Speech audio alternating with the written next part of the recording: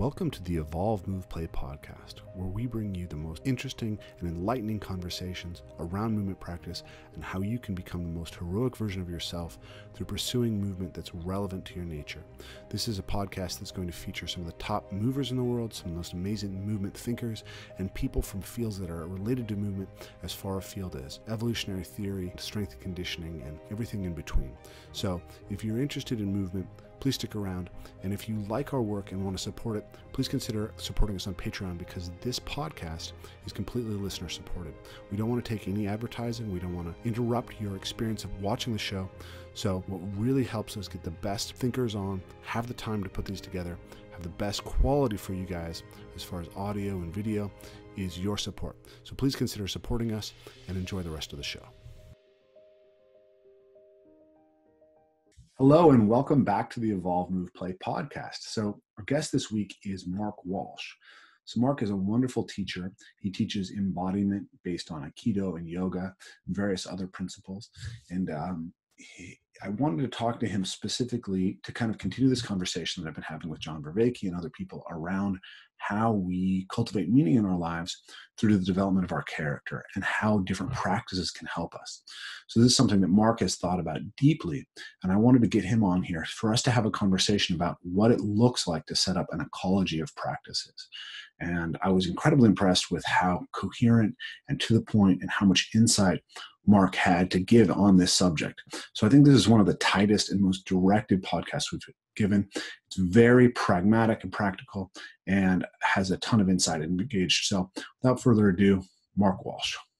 Mark, welcome back to the podcast. Great to have you. So today, we've been having this kind of ongoing conversation about movement practices as a place to cultivate character, and sort of this idea of an ecology of practices where you cultivate your character. And this is something I spoke with John Vervaeke earlier this week. I'm speaking with Josef Frusic tomorrow. So I just thought it'd be really interesting for you and I to kind of just bat back and forth the idea of how we can roadmap out what that might look like for the practitioners on a pragmatic level. So that's the theme of today's conversation. Got it. So the sort of starting point would be something like, we all say that, hey, a leader should have these qualities, or a man or woman should have these qualities. Yeah. And then that's nice. And you end up with a list. And then the next point is like, well, but how? Right. And then there's this sort of some sense that movement activities are character developing. So this was, the British obviously invented pretty much all the modern sports. A lot of them were sort of ruined and changed in the United States, but we pretty much invented all of them. And the reason we did that was for character development. So all modern sports like soccer, rugby, cricket, all the kind of modern sports that became, baseball and football and all the great sports that all the great sports after you guys gave us the recursion. They were all developed by English public schools, and public schools means fee-paying schools, which is very much not my own background, but I have a certain respect for them as character development tools. So there's this saying that Waterloo was won on the playing fields of Eton. But I think there was an era where this was normal, but wasn't sophisticated. It wasn't targeted, if you will. It was just sort of, it's good for young boys to play rugby or, American football or something like that. And it was clearly having a positive impact. But then two things happened. One less positive, one positive. The sort of less positive thing was that sports became a tool for sort of ego and money, and the Premier League stopped being a place where you would see the most noble behaviours of humanity, which to the Greeks would have been a very strange idea. That you won a little laurel crown or whatever in the Olympics, you didn't get a sponsor, a big contract or a load of sponsorship or anything like that. Actually, I'm pretty sure that they did. I've read some interesting things about how there was tons of money and prestige that went to Olympic champions in Greece. Maybe I'm misinformed. That's entirely possible. Human beings, unimportant to the conversation. Human beings, and there's always other side benefits, aren't there? Sort of reproductive things. But anyway, so one thing that happened is the sort of increasing commercialization of sports and it being less seen as a character development art. Yes. Then the other thing that's happened is a sort of influx of Eastern arts. It's very hard to find a karate teacher in the UK until the 80s, even, starting in the 70s, for just as one example. Tai Chi wasn't popular. Yoga maybe was coming over from India. But these things weren't widespread. And I think the other thing that's happened is a more sophisticated view of how these changes happen. So sort of a congruent philosophy of embodiment, of body psychotherapy is just starting to develop. And this gives, rather than just sort of throwing a load of character paint at the wall and hoping some of it sticks, there's now a sort of coherent framework. And I've been one of the ones developing it, that we can actually look at practices and go, okay, given we only have a certain amount of time and energy, what might we want to do, or what might you want to do compared to me, because we have different characters, different lives, different interests.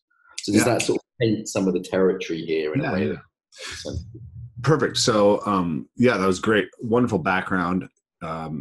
The idea that sport has been about creating character, that history is really important, and then also that the kind of what we get out of the Eastern arts, I think is really interesting. It's something I've been thinking about a lot recently, is the idea of like treating parkour, my base sport, as a jutsu, as a technique, as a technical form, versus treating it as a Tao, a way of cultivation. So I sent you a message earlier. I've been listening, talking a lot with John Vervaeke about this idea of the ecology of practices. And, he drew this distinction between a meditative practice and a contemplative practice, which is sort of, as I understand it, it's a meditation practice looks at your ability to pay attention, or what the experience of paying attention is internally. And a contemplation practice pays attention to the world externally and how you're paying attention to the world externally. Does that make sense to you? Have I got that right? It does, yeah. And I think there's sort of two approaches that are going to be very helpful for this conversation. Yeah, sure. One would be a kind of ontological approach, like embodiment refers to the body as a way of being, as a manner with which we are, to be, the verb to be. And I think that frame immediately helps us start seeing practices as ways to build ways of being, a do, as you put it, rather than a jitsu, like Aikido versus Jitsu. So that embodiment approach is really helpful, because once we go, I'm not just practicing football, I'm practicing a way of being. I'm practicing how to be a good loser when I'm playing football. I'm practicing teamwork, And the other perspective, I'd say, a bit more granular, totally compatible, would be that of skills acquisition.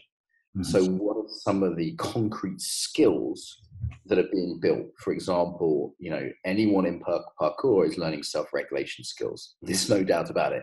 You couldn't do it otherwise, right? And there's other skills that are going to be other skills that are going to be really strong in parkour.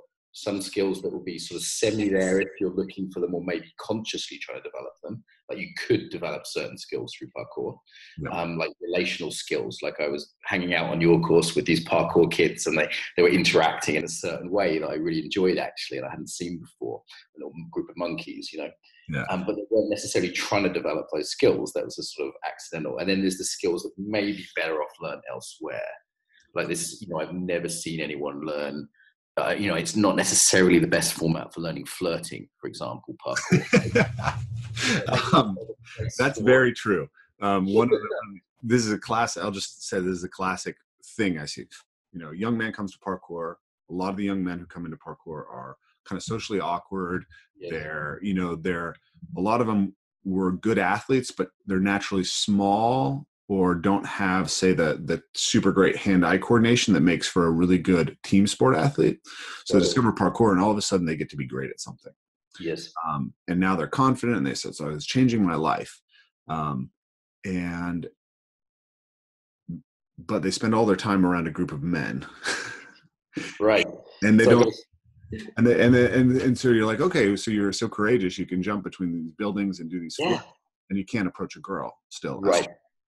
I had the exact experience on your course. I was with these young men, and they were doing these great jumps. I was really impressed by them. And I was also really impressed by how they were learners. Like one of them just came up to me and said, Rafe says you know about trauma. I don't know what that is. Tell me about it. And he was just like really open. I was like, wow, you're so teachable. I wonder if that's come through your practice. But then I went for lunch with, this one young guy, and I was just flirting with the girl behind the counter in the cafe, and, mutually enjoyable experience, I'm pretty sure. And he was looking at me like I had a superpower. And I was like, this is way easier than what you just did. So this is the problem of transferability. is there skills transfer between the confidence to jump from a branch to another and the confidence to approach someone you find attractive, male or female? Yep. Like, that, is there that skills transfer, and how do we speed that skills transfer up? Or even the opposite, is there a way in which the yoga can stay on the mat, or in your case, in the tree, right? Like, is there a way in which the martial artist is getting good at Aikido, and they've got their special clothes and their special words and their special rituals, and that all helps create what I call a container for the practice, which keeps it safe, keeps the learning effective in terms of skill gradient practices. It makes it simplified. Any practice is more simple than life and less consequential than life. But the very fact that you need to make things more simple, more ritualized, less consequential to make a container also means that you risk a problem with transfer. Does that make sense? And I think that model of container and transfer, and I'll talk about bridges between the two, between life application and practice versus application, is a super important distinction. I think that really helps. And you start looking at, okay, is the container too tight or too loose? You know, if you're in a yoga studio where people are hitting on each other all the time, it's not safe, right? If you're in a yoga studio where no one ever talks to each other ever, maybe you're going to have difficulty getting some of those self-regulation skills, to keep with that example that you'd learn in yoga, to a relational context, which let's face it, that's when we fucking need them, right? Like, I don't get stressed because my hamstrings are tight very often in my life. I might get stressed though because I'm getting some hard feedback or, you know, criticism or whatever. So does that help as a kind of... Absolutely. That's perfect. I mean, this is right at what I've been sort of interested in, right? So, you know, as you know, the idea with evolve, move, play sort of started with this idea that it's not what the man does to the mountain, it's what the mountain does to the man. It's an art of self-cultivation. We have to recognize that if we want a sustainable practice that is deeply meaningful for us over the long run, it has to be about what it does for us in a broader context. Yeah. So then you have the question of how are you generalizing the lessons? And also, are you choosing the tools that that align with the goals that you say? You're like, okay, this is great for self-cultivation. This is great for courage. This is great for this. And it's like, well, is that actually serving you? So there's this idea I have of, I think a lot of people end up serving the practices that they take on rather than using those practices to serve their development. And let's actually point to how ridiculous this is. Like, who cares if your hamstrings are super long, you can get your foot behind your head in yoga? Who cares if you've got like a badass Aikido wrist lock or a super good jiu-jitsu kind of, you know, neck crank or whatever? Like, how does that actually help your life? Like, you know, if I'm at the point where I've done enough martial arts that I'm, you know, sort of maybe in the top 1% of fighters in the town where I live, do I want to get that to 0.01%? Or do I want to go, okay, maybe my focus should be on what really helps my life here, not getting that wrist lock 5% better. And the other key thing is, I think people, now we have a lot of choice in practice. People tend to pick the practice that are easy and deep in their neurosis, not the practice that builds the skills they need.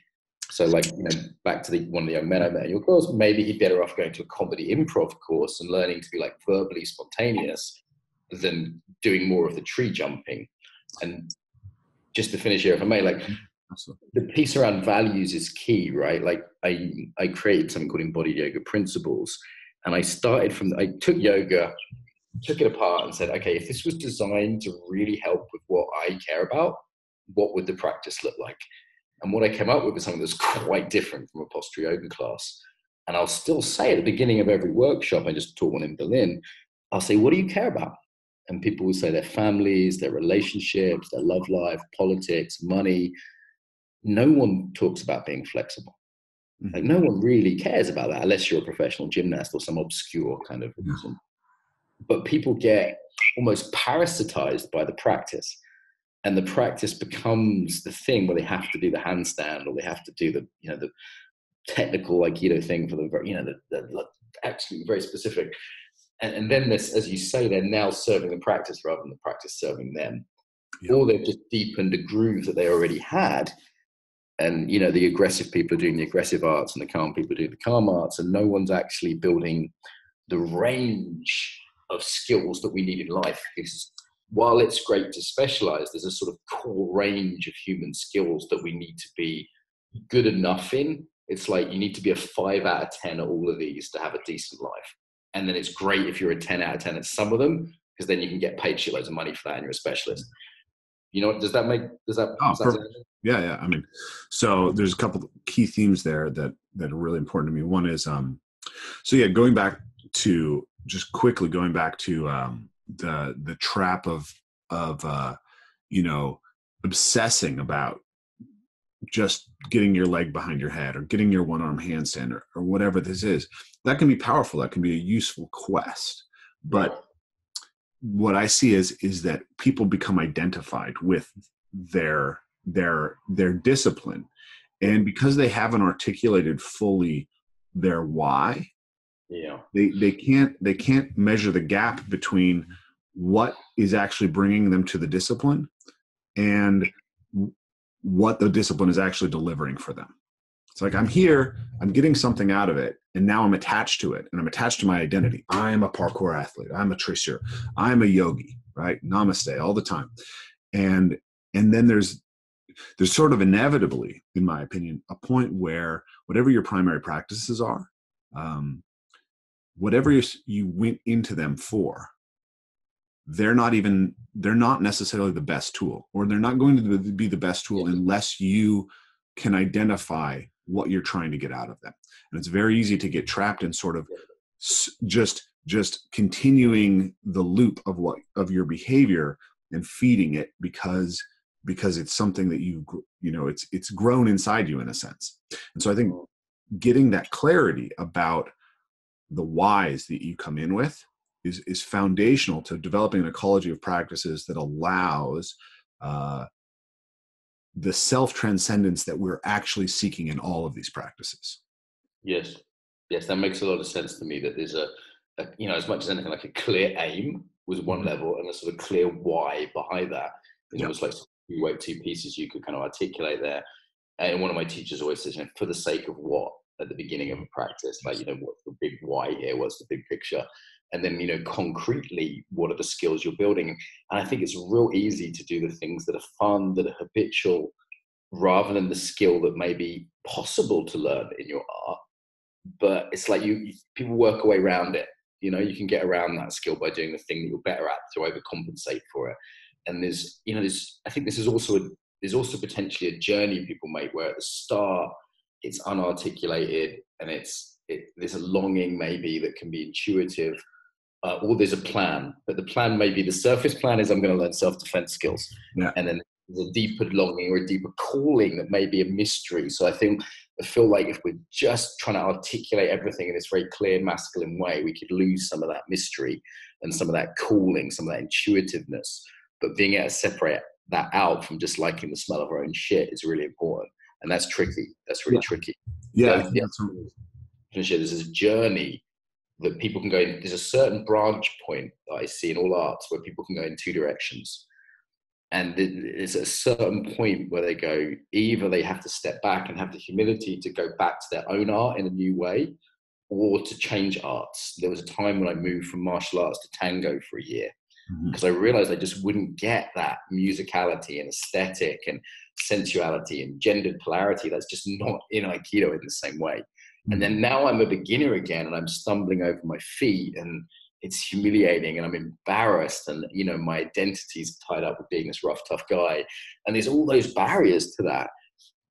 And I think it does take courage to keep exploring within one's art and to move between arts or supplement, as it were, cross-train where necessary.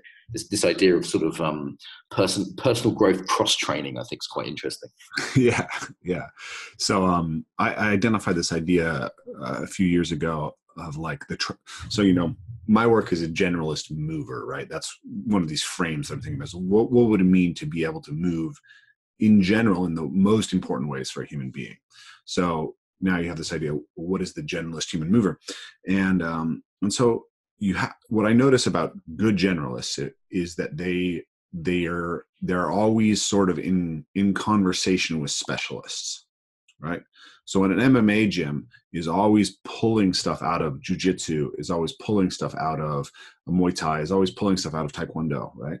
And then there's also usefulness for the specialist in going to the generalist and seeing the bigger picture and in widening their frame. But what I've noticed over the years is that there's kind of two traps that I noticed. There's a trap that happens when you specialize deeply in something, and a trap that happens when you jump from thing to thing. Yes. And the trap of the specialist is not being able to confront the discomfort of being new again, not being able to confront the discomfort of not being good, and not being able to confront the discomfort of something else potentially being as valuable as the thing that you've devoted so much of your time to. Investment is a key thing here, right? And there's all sorts of cognitive bias around. In Aikido, this is hilarious, the investment people have in something which isn't very practical. Yeah. And even no matter how much evidence they get, the investment just beats it. And you see this with religious people of various other modalities. Yeah. Sunk cost fallacy. Powerful course, yeah. So you've done 10 years of Aikido. You feel like it's changed your life. It's amazing. To accept the idea that it actually has almost no relevance to self-defense, that means that your self-conception is profoundly challenged. It means that the investment that you've given over all these years is profoundly challenged. Yeah, and my friend Rokas from Lithuania did. He's got a whole YouTube channel, the most popular Aikido YouTube channel. At a certain point, he realized it wasn't that great in a fight to understand it. And he's gone on a whole journey with it, and he's recorded that journey. But not many people have his humility. He's an exceptional person in that way, and credit to him.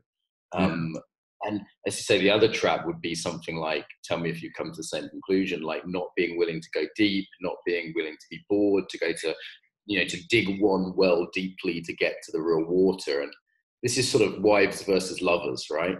Or husbands versus lovers. Like, it's like, is that one relationship that you really go into and really devote time to, or is it just going around on the surface and missing the depths of intimacy and connections, to stay with that metaphor, that are really there, but through dedication? Yeah, the trap of the generalist for me is the unwillingness to continue something once it gets hard, or to continue something once your values within it or your relationship to it has to shift. And one thing that I've noticed is that often the specialist types are people who don't get things easily. And the people who fall into the generalist type are the people who get things easily. Because if it was really hard to get to competency, it's like contemplating jumping into that journey again is really challenging. On the other hand, if like you go into anything that you try and you get to be better than all the other novices really quickly, it's always rewarding. So you meet these guys who, they're real good at surfing, they're real good at, jiu-jitsu, they're real good at snowboarding and mountain biking, but they're not great at any of it. Yeah. And a lot of times they're really fun to hang around and play with because they can kind of do anything with you. But it feels to me like there's something that has been missed because they haven't done the hard work where the most powerful character development happens is once you go into a discipline to the point where you hit the plateaus. Yeah, and definitely this relationship analogy really works. There's something about the good times and the bad times and working through them. It's about that long-term commitment, and as you said, it's interesting to note the payoffs for different arts and when they come. Mm-hmm. Like, the dropout rate of certain martial arts is huge because, everyone's getting choked out repeatedly at the beginning. And there's other things which are like, I think one reason yoga is quite popular is because you can feel semi-competent relatively quickly with most body types, and you get an endorphin hit, you get a buzz from it, which in, say, Tai Chi, you're not going to get that physiological buzz quite so quickly. And there's a way in which you can kind of fool yourself you're better than you are in some arts, for sure. Nice frames we're developing here. I'm enjoying this. Yeah. So I wanted to go back to something you said a little bit earlier. I wanted to go back to mystery for a second. Okay. Because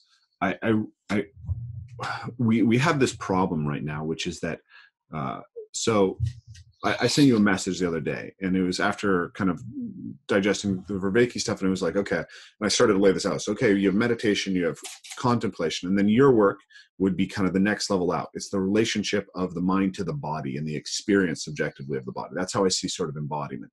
And then the next level out would be like, how does the body interact with the environment? And that's where, say, parkour comes in. And then we could say, how does the individual interact interagently with another human being? And now you have dance and martial arts and all of these things. And then you could start talking about, we could also look at discourse, conversation, contact, or like improv comedy, right, fit in that level. And then above that, you might even have things like crafting and cultivation, building things and gardening. And you can see all of these as pathways to self-cultivation. And we have all of these available to us. And then we have many different traditions and many different potentially valuable tools within this. So within meditation, I could do Vipassana, I could do Stoic meditation, I could do Zen, I could do, any number of Taoist meditations, embodiment. It's like, well, do I want to do Feldenkrais? Do I want to do Alexander method? Do I want to do, body mind centering work? Marsha. This is very concrete for me. Every year we have a course called the Embodied Facilitator course, currently in the UK and Moscow. In a couple of years' time, we're expanding it to a few other countries. And every year people try different practices and they pick a practice. So we've got quite good at helping people select practices for their own personal growth. That's the aim of it. There's various models we work with for this. One would be a sort of a model of sequential complexity. So if you imagine meditation at one end as sort of sitting without adding a deliberate challenge with no social or verbal interaction. And right, the other end of the spectrum would be something like Tantra or improv comedy, which had verbal elements, movement elements, social interactive elements, and degrees of challenge or intensity. And, we could build it in between. You might have like, okay, meditation, then something like hatha yoga, then something like partner dance, then something like martial arts. And you could build that up and say, okay, what parts of this have you already covered and what parts of it need work? Because if you don't get into the social, verbal, relational components, you're fucked. You haven't got the skills for life. You've got it down here as a great foundation. You can take someone with a meditation practice and they're going to be better at yoga than someone who doesn't. And someone who does yoga is going to be better at dance practice or movement practice, potentially, because they're at least body aware. So this is a second way of looking at it from an embodiment point of view, is 4 skill sets. So I've stolen Daniel Goleman's model of emotional intelligence and extended it out to embodied intelligence. And I think that creates 4 skill sets with 2 time frames. So this is self-awareness and self-regulation, social awareness, and social impact. Like, you can't really talk about social regulation, so like social leadership. Mm-hmm. And there are 2 time frames. So you can be aware of your state or your patterns. You can change your state or your patterns. So that's like practice over time versus state shift. You can be aware of people's state or patterns, and you can change people's, influence people's state and patterns. And that gives you a really clear, simple model for going, okay, what am I good at? Okay, I've done a lot of yoga. That's really good for self-awareness and self-regulation. Totally shit for social awareness, because you're not looking at other human beings in class, right? Unless you were to try and use it that way. Leadership. Okay, maybe I want to start doing a tango class as the leader, because there's a specific skill set there that I'm not going to be learning from whatever it is. And there's other models we can add to that, like form versus freedom practices. This is a really useful distinction. Some people are this is conservative liberal, by the way. Mm-hmm. Some people are good at the sort of structure, kind of organizing themselves, the discipline. Other people, it's the expression, the free movement. Like I was watching a group of yogis trying to do some free dance at a workshop, and they were hilariously bad. I'm like, dancing is a fundamental cross-cultural human capacity. Like, you can't shake your ass. There's something wrong with you. Get thee to Brazil. It was embarrassing to me how stiff these kind of white English girls were. And it was there's cultural, I'm alluding to cultural factors here too, in that certain cultures do certain parts of either form of freedom or certain parts of this model better than others. Personality factors are in there, degree of openness versus degree of conscientiousness, and political factors are in there too. And then you'll get these weird combinations, like a liberal person from a conservative culture doing conservative art. Yeah. You know, those sort of combinations. And this sounds complex, but whenever I sit down with a student, and this is very practical for us, they're like, what do I do? Because they get one thing, and we ask them to commit to 6 months to a practice, so they don't just jump around. So first they get to go on a lot of sort of first dates, you know, like speed dating, and then they pick the practice. And we're talking about all these factors, and sometimes it's very rational. It's very like, what's the skill you want to build? Okay, can you build that? And sometimes it's much more heart-led. Because at the end of the day, the practice someone does is always better than the one they don't do. Yeah. For building any skill, right? And the last piece in this would be the how, the who, the where are as important as the what of the practice. So we've talked about the why of the practice concretely, and more like values. The what is the practice, right? But actually, like, I went to a jiu-jitsu club where everyone was like super respectful, and that ethos and culture was an embodied teaching. And I went to an MMA club just around the corner that didn't have that. Yeah. And it wasn't the art, it was the culture, the who. And the teacher makes such a huge difference. I'd always say to people, get the right teacher for the wrong art. Yeah. And even where, you doing your stuff in nature, in trees, is utterly different than an indoor purpose-built parkour gym under strip lights in an industrial unit, right? That's an entirely different embodiment that's going to be built by Hampstead Heath influencing us rather than a factory warehouse. So now we're dealing with like a lot of complexity, and it's really taken me some years to be able to coach people. I almost think there's a future job, which is something like, it's like career consultant, but like practice consultant. You know what I mean? Because unless you're taking into account these factors, and I can do it, instantaneously in a matrix in my head now, you may well build the wrong muscle. Yeah, and that's fantastic. So this is exactly why I wanted to bring you on, was this sort of like, let's roadmap it out. And it sounds like, you have a really strong roadmap already. So that's really cool. I wanted to go back to something you said, though, because it really struck me. And I think it's worth repeating for the audience. You said, if it doesn't get to the social and relational level, then you've missed the point. Do you remember what you said? Yes, that's where life happens. What are your greatest pains and joys? Your children, your loved ones, your marriage, making money, doing business. I mean, this is life, right? Life is not sitting in a corner meditating. Yeah. It doesn't take you back, and that happens. That's another trap. I had a conversation yesterday with a friend of mine, and he was saying that I had, he felt like I was kind of poo-pooing mindfulness on the podcast. And I was like, I don't think I was doing that. What I was trying to illustrate is that at every level or every practice contains both gold that you can extract from it, but also potential traps, right? It can take you away from the whole human experience. And so with meditation, I've met people, Vipassana practitioners in particular, who have trained themselves to completely let go of all passion. Yes, absolutely. Yeah. So they lose. Yeah. I mean, and this is intuitive. Like, who would you take as a lover, the salsa teacher or the meditation teacher? Like, come on, like, this is intuitive. But again, I don't want anyone to hear with bad mouth for meditation. Actually, with my students, they're contracted for the year to all meditate and do something else. Now, why is it that meditations are one mandatory practice? Because that's the foundation. Everything we're talking about is awareness-based. That defines embodiment as a field. So that is the absolute most fundamental practice. It's the starting point. It's just not the end point, right? Meditation is absolutely what it comes back down to. Is, if there's you can't change what you don't notice, I think Feldenkrais said. Like, that's the beginning, is mindful awareness. So this is one of my consistent practices that, this is the only practice I do every single day without fail, even if it's just 10 minutes on a train or a plane, because it's the foundation. And again, you can still ruin it with the how, doing loving kindness in a hateful way, for example.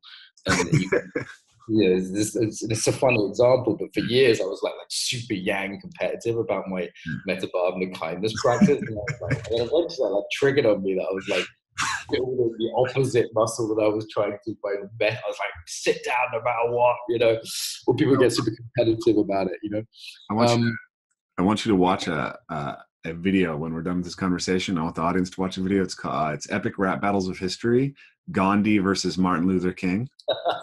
That's great. That's great. Yeah. I'm going to love you so hard right now. Well, that brings us actually to something quite interesting, which is a supplemental piece, which is the shadow of practice creates. Yes. So this isn't just an underdeveloped skill. This is a disidentified skill or aspect of being. So for example, we're talking about competition, right? Why is a yoga rap battle funny? I do yoga competitions in my yoga workshop. And as soon as I mention it, everyone freaks the fuck out. And I'm like, guys, it's just part of life. It's part of nature. Animals kill and eat each other. Trees grow over each other. Vines will strangle things. It's like, this is just part of life. It's no big deal. Let's become aware of it. We don't have to get aggressive. And it's always the people who are like most like, I'm too spiritual for this. They're always the most fucking competitive. They're dangerously competitive. And, the Gracies said the same thing when they started teaching jiu-jitsu. Like the Aikido people were some of the worst at yanking people's arms off. Because it wasn't just because they hadn't developed their relationship to competition, they'd actually pushed it into shadow. And of course, the same could be said for a competitive kickboxer who's not just not developing their sense of intimacy or care or supporting others, but they're actively pushing it away, and they won't look at their own vulnerability. They won't look at their own need to express and give care. That's one we play with in yoga. We'll have someone hold up someone's arms doing warrior pose and really explore and it's just amazing how quick the patterns come out when you change the frame. And, if you change the frame of what you're learning and what you're noticing, you could do practices you've done 100 times, like a sun salutation or a Aikido move or, kickboxing, whatever. And all of a sudden, like new stuff's there. And sometimes it's not for people to change their practice. It's just to bring a new perspective to it.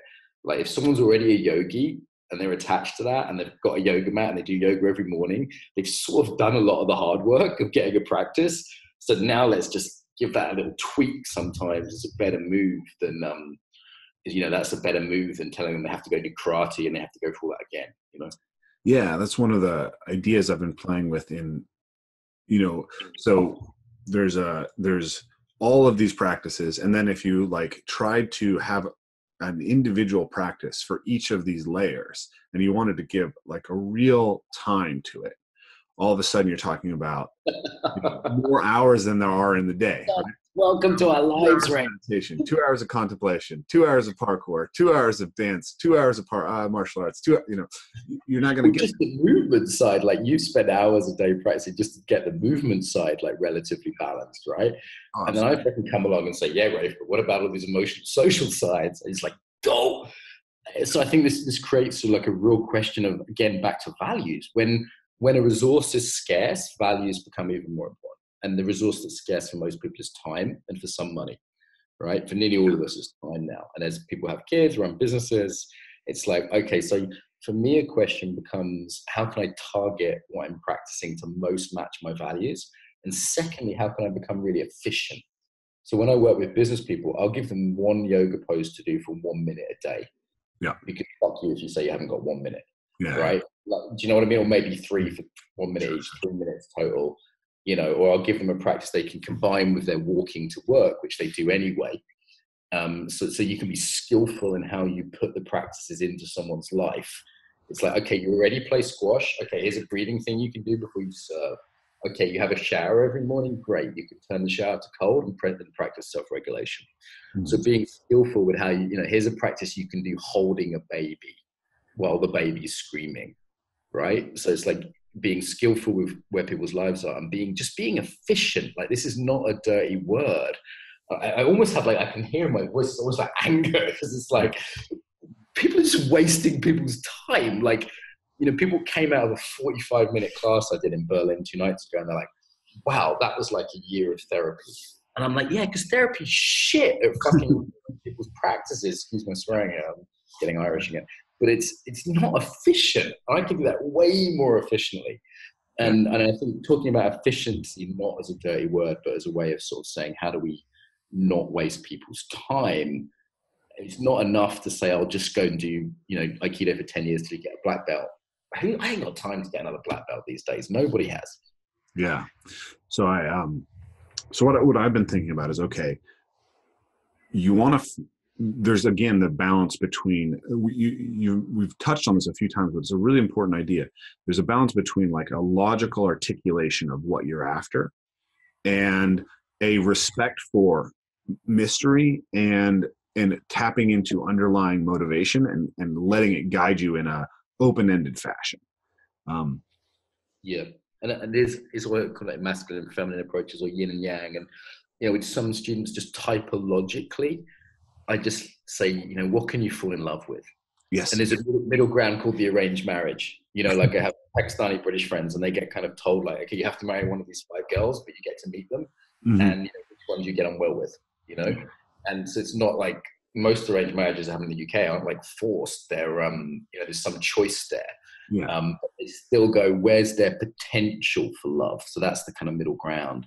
And with some, some students, I just go, what brings you, particularly if someone's got kind of a hard life, they've got a lot of suffering, maybe their wife's ill or their dad's got cancer or something, it's just like, oh man, just like, what's going to bring you pleasure?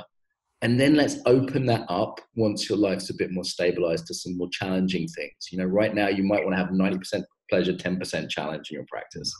Like, after my dad died, I wasn't doing the embodied yoga principles poses that I needed to build as a muscle.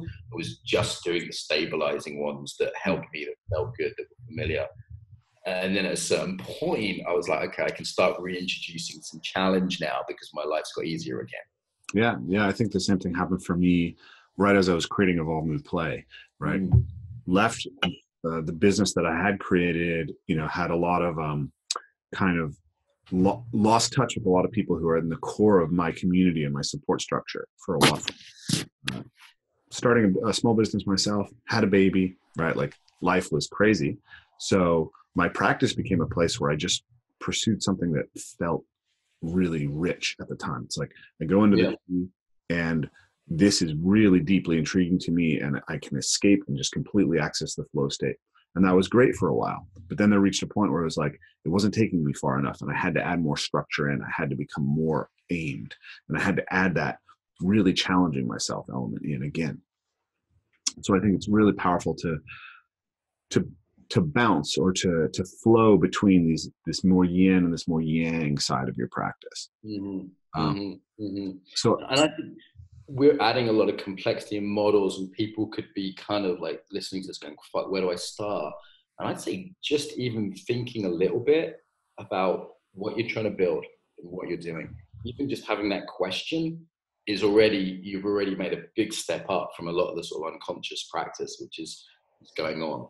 And again, I kind of want to be like forgiving to people, right? As well. I want to be kind of like generous and just be like, on one level, whatever you're doing is fine, because it's a hell of a lot better than fucking, just getting drunk on the couch every night, or, getting so angry that you're hitting your kids or something. Do you know what I mean? Like, it's if it brings you some joy, enjoy it. And in a culture which is really movement starved, sort of like any kind of movement or any kind of, in a culture that's awareness dissociated, then any kind of awareness practice is great. So I kind of also want to say that to everyone. Like, if this sounds like, don't use this podcast as an excuse to give yourself a hard time or create more misery, right? That's not helpful. No, we're trying to serve the bigger idea of what practice can be. And then we're trying to do that in a way, I'm trying to boil it down to something that people can approach. So one of the ideas that I'm bringing up here is, okay, so you talked about find the practice that you fall in love with. So then now you have a practice. A practice is the place to start, right? If you would master all the arts, start with one, right? That's first love as well, right? Like, listening to 2 different kinds of people are going to be listening to this. The people that haven't yet fallen in love with a movement practice and haven't yet gone down this path. And for those, like, if I have a student who's like 18 and just getting curious about this stuff, I'm just like, just go fuck someone, have a nice time, like, just go out there, do your thing, do your practice, stay safe, but do your practice. But if they come to me at 30 or 40 and they've already got a black belt or a yoga teacher training, it's a more sophisticated conversation, right? Yeah. And it's probably gone through a disillusionment process. That's the other thing is second love is different because you've been hurt. To stay with this analogy, people coming to, I've been disillusioned by Aikido. There's loads of people now in the world being disillusioned about yoga because of all the abuse scandals, or they get involved in the politics or something, or they realize it's not quite what the advertising suggests. And then it's real different. The challenge of cynicism is one, I would say, when you come to a second practice, because you don't have that naive falling in love with it, thinking it's the best thing ever. I can't. Any practice I go to now, I'm immediately seeing the holes in it and the culture, and there isn't that naivety there, and that's a different challenge than the person who's just jumping straight into something at 18 years old. Yeah, I mean, I've only been in love once, and that's with my wife. But I've been in love. I've only been in love with one person, but I've been in love with her multiple times, and. Nice.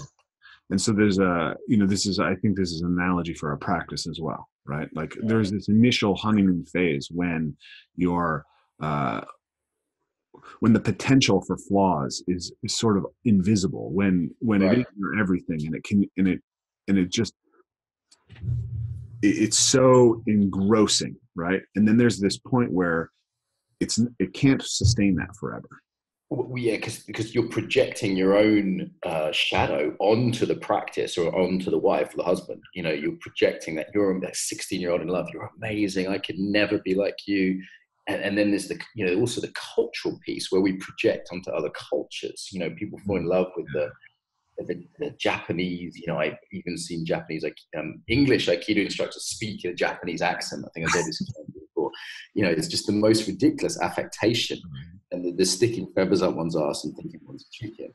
Yeah. And then at a certain point, you either people can get disillusioned with that, and then the reowning, and this is a real theme in conservative politics right now, the reowning of one's own culture, the reowning of one's own nature through, first of all, this falling in love with, which is very naive, lots of projection, lots of affectation, and then there's something about once you've been married and the toilet doors open and you kind of, that what the smell of your partner's shit is like, it's like there's something about that of falling in love at a deeper level that's interesting to me.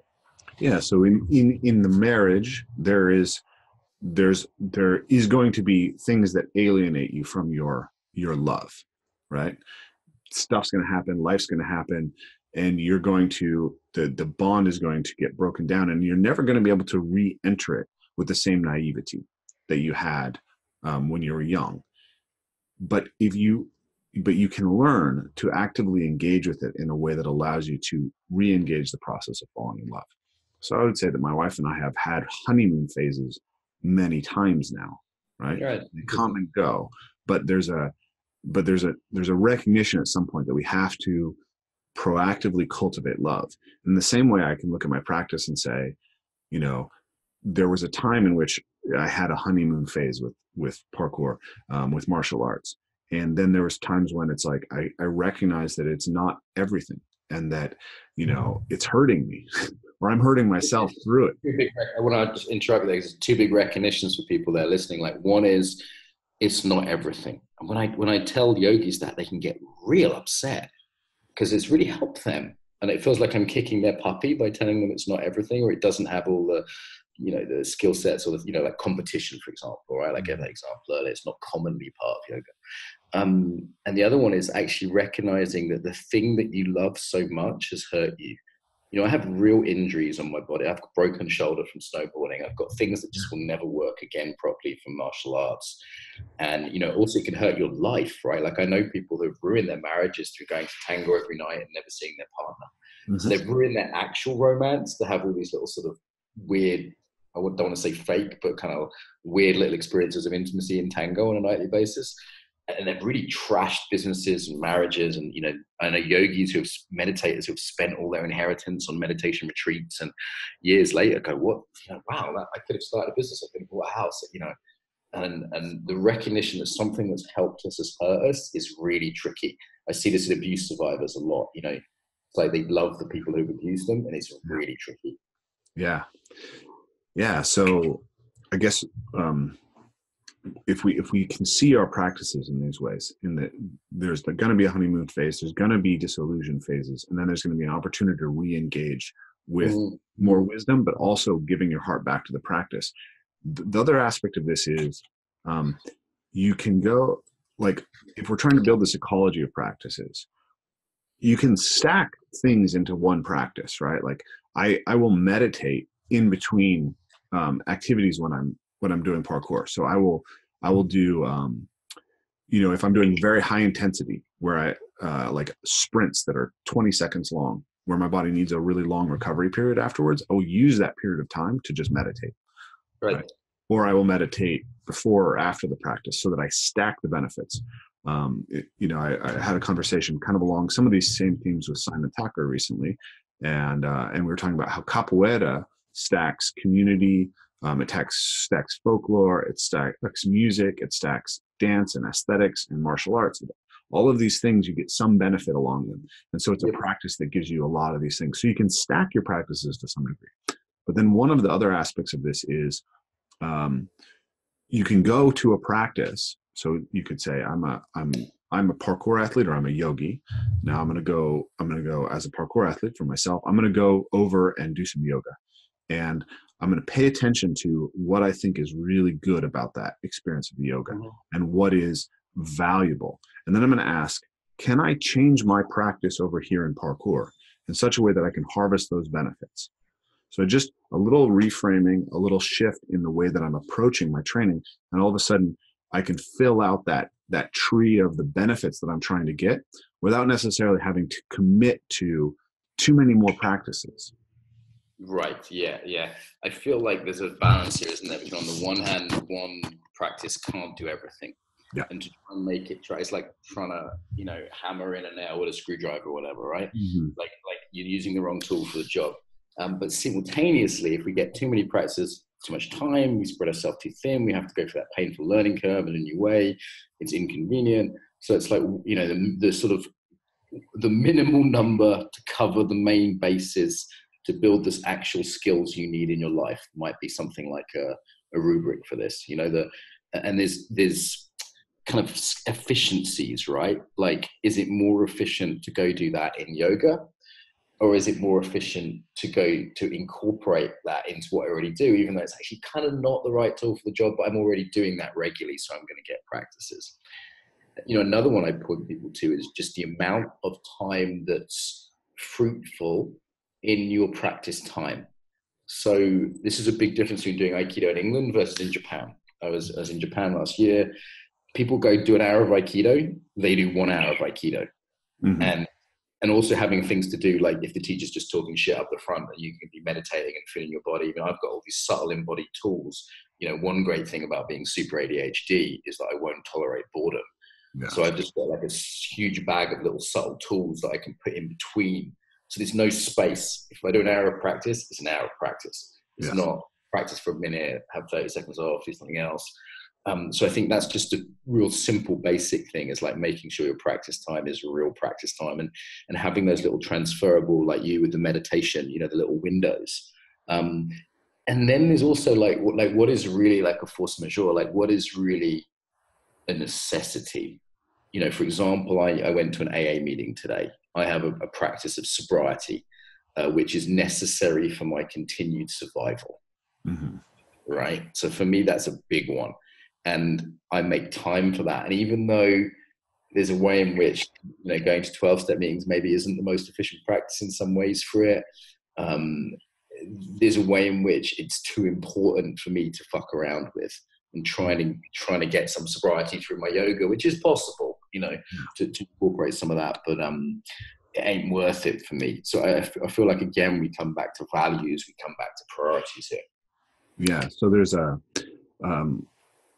one of the models that Vervaeke talks about is this model of what he calls cognitive tempering, which essentially comes down to sorry, I'm not sure if that's the thing, but the basic idea is that you have resiliency and efficiency. And resiliency comes from having redundancies. And efficiency is obviously about reducing redundancies. So you could say, okay, I can get my sobriety practice from my yogic practice, and now my life is more efficient, but it's actually more fragile. You're relying on one thing for too Right. many things, and also you're you're maybe not getting all of the benefits, even though you've tried to stack them into the other thing. And then over here, you say I could have, maybe I'm doing jujitsu and judo and samba, right? And it's great, but it's like, well, actually, the benefits that I'm deriving from each of them are overlapping to such a degree that it's very inefficient. Right. Right. Is there a sort of whole foods versus supplement kind of conversation here around, I think it was someone on your show, or other members, Katie Bowman, talking about this idea of movement whole foods, versus movement supplement. I think that's my idea, but sorry, Ray. Very likely, very likely. I think I heard it on your show, whether it was when you were a guest anyway. But I think that's another way of. I mean, what we're really doing here is we're looking at ways of looking at this, right? We're giving people ways of approaching this, because no one's really done the research. I mean, there's very little actual research on character growth through practice. I'd love to see more out there, and there's so many variables that would be tricky to control for. Like, you can say some of the research I've seen on yoga, for example, is very difficult because there's so many styles of yoga and so many different teachers, even within a style, that to say we gave a control group sample of yoga is like, it's very tricky to say what that is. But until that reason, I mean, I'd love there to be a huge university in the world that's just like working with, say, young people and just doing loads of research and, really measuring personality traits over time. And there's so much potential research in this, I think. Yeah. And I think the mindfulness research has maybe kind of started something like there is, yoga research happening now. And I think other things will start getting included in that because it's so, as we move towards wrap up, it's so obviously the case that martial arts help young people's character development, for example. But this is the reason why people are busing their kids to jiu-jitsu or judo classes or whatever, right? The parents are seeing it, Yeah. So I think getting a bit more rigorous about that would be helpful, and maybe some of these models would be useful for that. Yeah, absolutely. So first of all, I think, going back to the articulation, what is it that we need when we say character, right? What are the elements of character? If we can say, okay, you talked about self-regulation, right? Self-awareness, self-regulation, social awareness, social regulation. Then we can, I would think in the sense of, I tend to think in the sense of like core, I guess, courage, right? Sensitivity, empathy.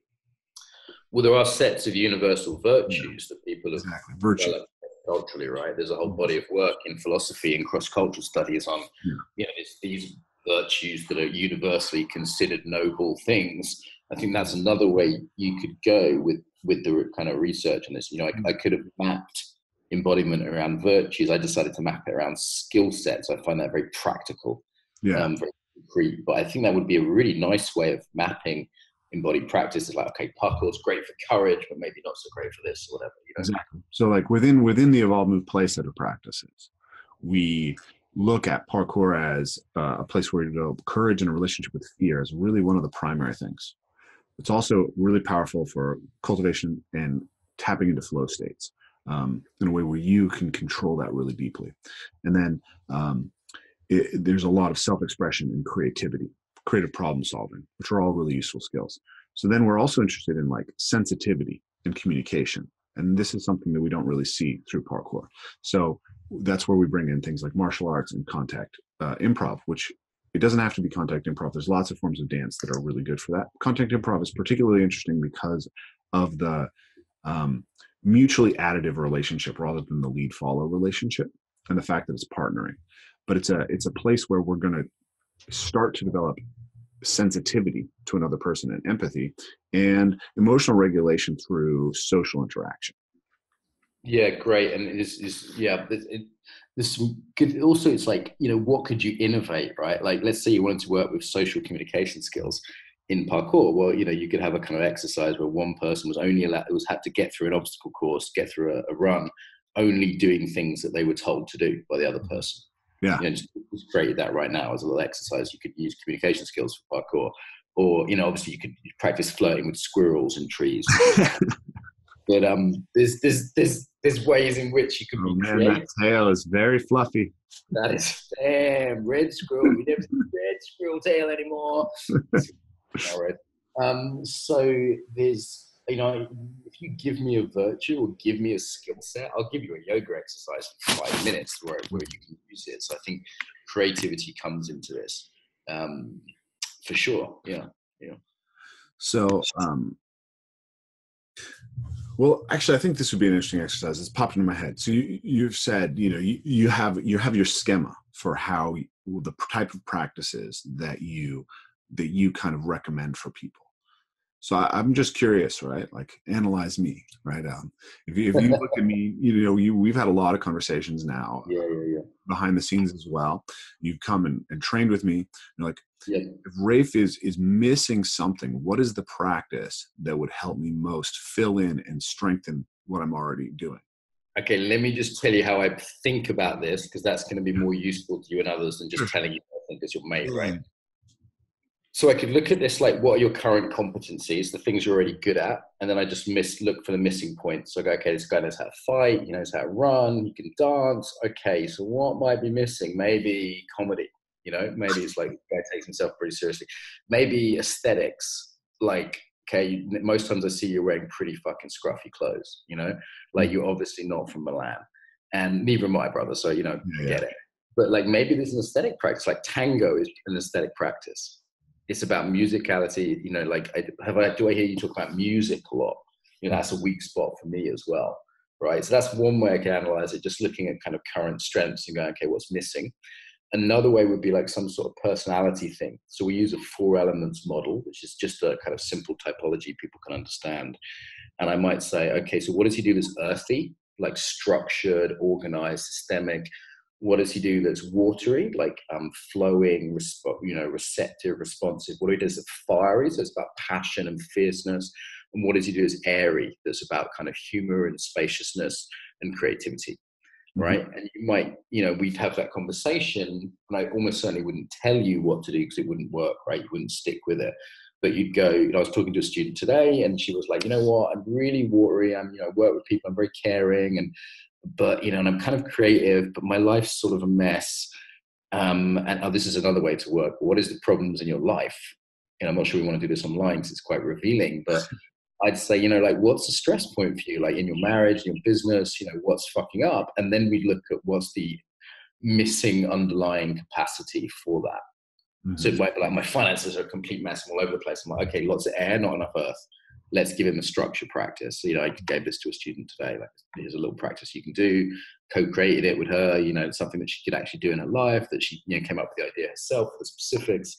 So that would be another way to go. Would be to look at actual real problems and go, okay, what would be a practice that would build the muscle that would give you the skill that you're currently disabled in.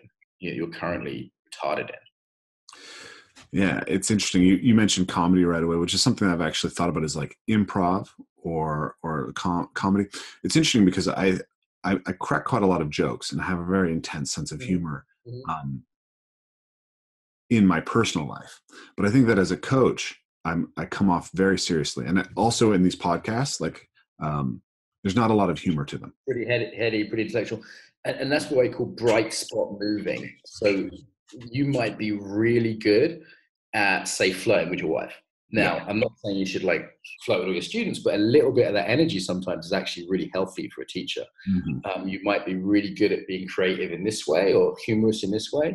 Like, I didn't used to make any jokes when I taught. And then one of my students was like, you were really funny at lunch. Why don't you do that when you're teaching? And I had this like story that you had to be serious when you taught, and I was doing corporate, and I was like, this is what I have to do, taken seriously. And as soon as I actually just took that bright spot and brought it into my work, it very quickly got enlivened by it. So that's a slightly different thing than not having the capacity. It just means the capacity hasn't been transferred. And then we might do a practice to transfer that. It might be like something that reminds you of that way of being that you can kind of bring to mind, or a little practice that you can bring into your teaching or whatever. So that's a slightly different approach. All valid. I mean, a lot of this is pretty unique, right? Like, I can't give anyone an algorithm for this exactly. Oh, the other thing that I do that you might like, I was doing this today with a coachee, using a capacity they have to get to ones they don't have. Mm-hmm. So, and their values as well. So I have a student who's very caring. She does some care work type stuff. Very, I might say, water or yin. And it was looking at, and she wanted to be more earthy, more kind of structured and organized. So what we did was say, okay, your value is care. Can you connect to what you care about in order to motivate you to do this practice that's difficult? Or she's really good with other people. So I said, is there someone you can role model who you can kind of, take in that quality of earthiness from them? Because this is what she does anyway. This is what she does accidentally and fucks her up because she's taken on other people's qualities. So I said, okay, can we use that empathy that you're really good at to get the thing you're not good at? And there's 2 or 3 other strategies, but they were all based around, okay, so you're a caring person. Do you see how violent it is to yourself not to learn this skill? Yeah. So she was able to really get like, oh shit, now it's connected to both my values, care, and my strength. I'm really good at caring for people, so I should fucking care for myself, not just other people, because I'm good at that and it matters to me. And then we sort of hijacked her, current capacity to get to the other one. Does that make sense? Absolutely. Yeah. Using the strength to build a weakness is it's classic. I think that's wonderful. So I know you have to leave pretty soon. So I think that it would be nice just to, we've covered a lot of ground, and I think you've offered a lot of really great insights. But I think it would be nice to just sort of sum it up for the students and talk about here are the takeaways, right? So I'll regurgitate it back to you, and you tell me kind of how well I comprehended what you were offering. But it's like we can look at all of our practices as places to cultivate character. We can do that from a skills perspective, right? We can you laid out social or personal, right, awareness, regulation, social awareness and regulation. Is that your 4? Yeah. Daniel Goleman essentially just widened beyond just emotions. Yeah, we could also look at that from the idea of specific virtues. For the students or for the listeners, what they can do is go back basically and write out the virtues that are meaningful to them, or write out the skills that are meaningful to them, and then ask the question, how do these different practices donate to them? Great. So do my current practices build that? Is there a shift of perspective, or do I need a new practice? Yeah, and then they can use the entry point if they're beginning or whatever there is of their primary practice. Find something that they love and build through that.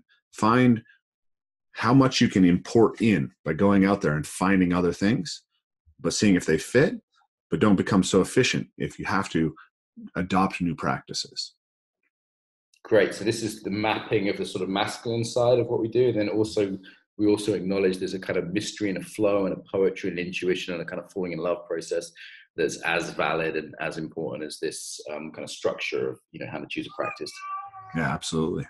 So follow that sense of love, and also practice awareness of where it's taking you. Yeah, check that it's not just like if I have a deep intuitive sense that I need chocolate and blowjobs, I might want to check that. So, is there anything that you'd like to add that the students can take away the listeners can take away as a practical expression, this idea of road mapping, an ecology of practices that can help people engage in self-cultivation, self-transcendence? We also talked about the sort of Jitsu versus Do fundamental distinction, the ontological frame of the body, that it's building a way of being. What is the being that's being built here? It's complementary to the skills perspective. This idea of transfer and container. Also this idea of increasing complexity of sort of from just awareness to awareness of movement, to awareness of movement and relationship, to verbal, financial, or sexual challenge being added into that. Yeah. Having some sort of points along each of those, because they won't necessarily transfer, I think we could also kind of add to that what I'd call bridging practices. So there'd be like things like dropping bits of meditation in the day, or one I use for yoga is I kind of go, okay, in the 30 minutes after the class, am I employing what I just learned? So I'm blurring the boundaries of the container a little bit. So I'm bringing some of that awareness into the next half an hour of my life, which isn't, it's still more lifelike than the class. It's less contained, but it's giving some focus to a sort of limited space of time. I mean, I can give resources as well for people. There's an ebook on like making yoga meaningful, somewhat provocative title, but that's all these principles applied to yoga, but every single one of them applies to any skill that's out there. So that would be and there's a podcast on my podcast on the same thing where we probably forgot a few. I think you articulate as well as I can, and probably more concisely. So thank you. But there's a couple of resources for people. Beautiful. So for folks who are really interested in this and are interested in learning more from you, Mark, what do they need to know? The Embodiment podcast, if you like podcasts, and Rafe's been on that, and a bunch of other cool people. We've had about 170 guests, including movement culture people, and me. I like to have fun. Yeah. Ken Wilber was the latest one. And then in terms of courses, I mentioned embodied yoga principles for the yogis out there. I also work with coaches. The year-long course I mentioned is called the Embodied Facilitator course. Okay. Currently running out of Russia and the UK. We have people from this year from Japan, Saudi Arabia, North America, South America. It's got an online face-to-face component. It's full for this year, but the date's already out for next year if people want to hold the dates. That's, if people want to go hardcore into it, that's EFC. And then there's loads of free shit on YouTube as well if people prefer visual. So I think that gives people more than enough potential stuff. If you put Mark Walsh Embodied into the internet, then lots of stuff comes back. Beautiful. Okay. Well, I think that's a good place to stop because I know you have to run real quick here. I thought this was fantastic. I thought this was really insight dense, and I want to just thank you once again for coming on the podcast, Mark. Oh, mate, it's always a pleasure. I feel like every time we talk, we both walk away kind of smarter and stronger with new ideas. So, every time we have a private conversation, I'm walking down the street in Brighton, WhatsApp phoning you. I feel like it should be public. So, always open to doing these. I really like that you had a targeted theme here. I feel like it's of value to people. So, people can let us know, right? I'm open to feedback as well. But, I enjoyed it for sure. Awesome. Okay. Cheers, man. I'm going to run. Take care. Bye-bye. Thanks for listening to the Evolve Move Play podcast. If you want to support what we're doing, make sure to like, share, subscribe, and hit that notifications button so you know what's coming up. And of course, the biggest support you can give is to become a Patreon supporter. This is what's going to allow us to grow this platform more than anything else. So this is entirely listener supported, and we really appreciate your support. And we look forward to talking to you again soon.